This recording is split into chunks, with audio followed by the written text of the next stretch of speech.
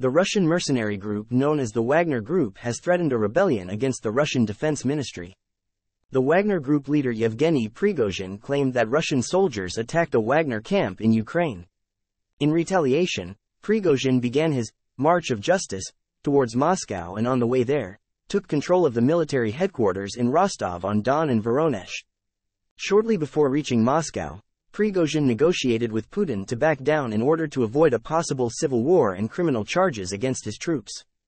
The mercenary chief himself agreed to flee to Belarus.